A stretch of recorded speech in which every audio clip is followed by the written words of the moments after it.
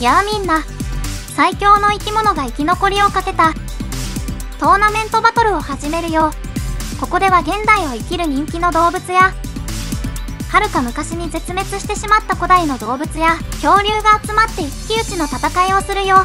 トーナメントに出場する生き物は4匹だ。1対1のバトルを行い、勝ち抜いた2匹の生き物が決勝戦を行う。見事決勝戦を制した生き物が優勝だ。それでは早速第1試合を見に行こう。第1試合に出場する生き物の登場だ。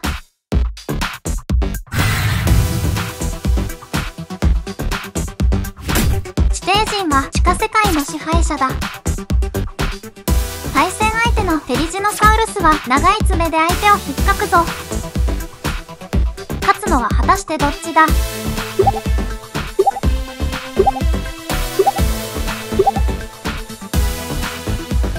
それでは試合を見てみよう。Ready. Fight.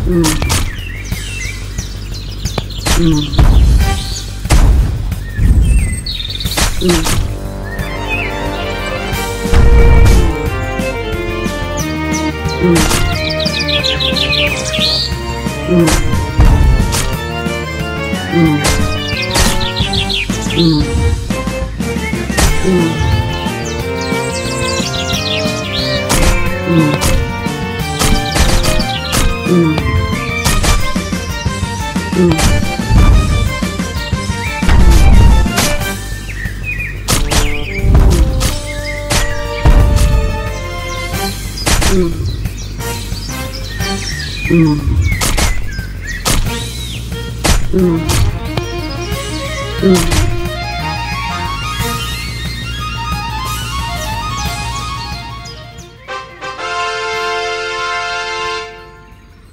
底人が決勝進出だ。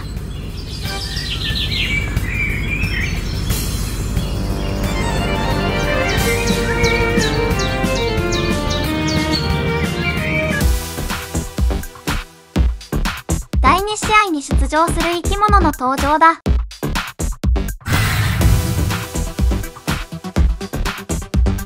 シャチは海洋系の食物連鎖の中の頂点に君臨している。対戦相手のオゴジロザメは鋭い歯で噛みつく。勝つのは果たしてどっちだ。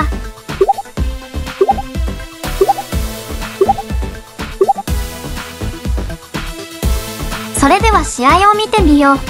Ready. Fight.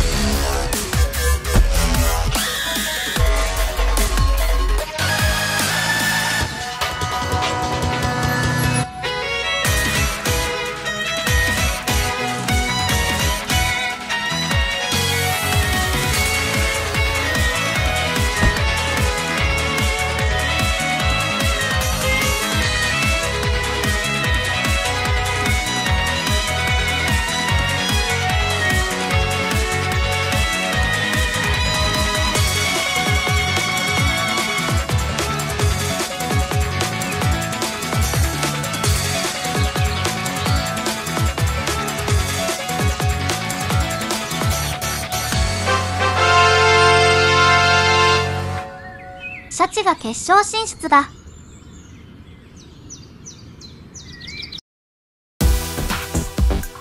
決勝戦に出場する生き物の登場だ。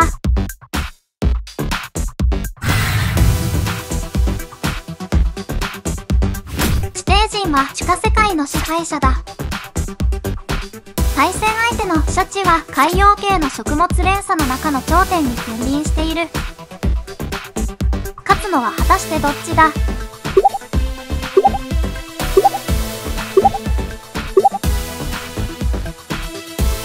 それでは試合を見てみよう。Ready. Fight. 地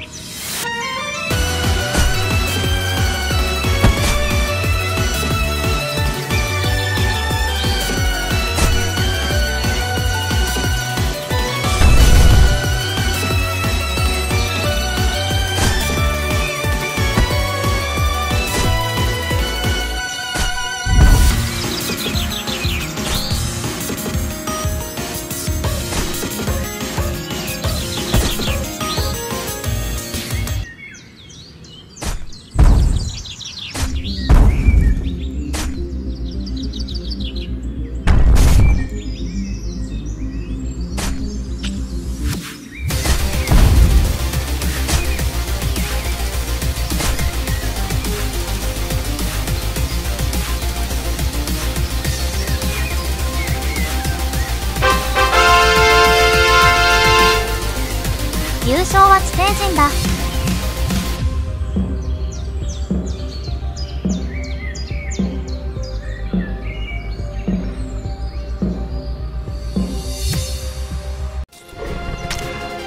最強生物トーナメントバトルはまだまだ続くよ。動画の投稿を見逃さないようにチャンネル登録と、この動画が楽しかったみんなはグッドボタンをお願いします。来週もまた見てね。